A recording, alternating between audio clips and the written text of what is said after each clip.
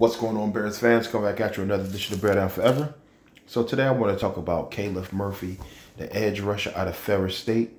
He's 6'3", weighs 254 pounds. He ran a 4.8 140.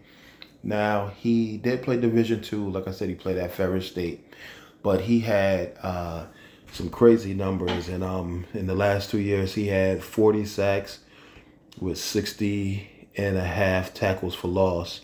So he definitely put up some great numbers, and I know his production will, definitely take a dip coming into the NFL. But he dominated his Division II competition, and he had a good rush. He does have some things to improve. He would come in as a rotational player.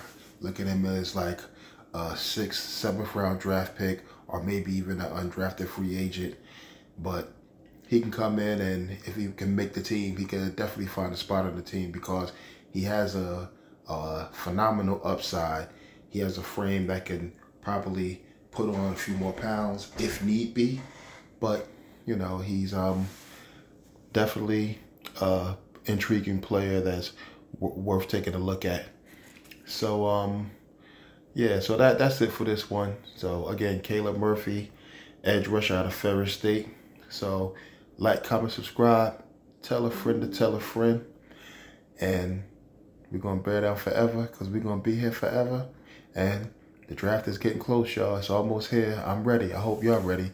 I love y'all. Thanks for checking me out. All right, I'm out of here.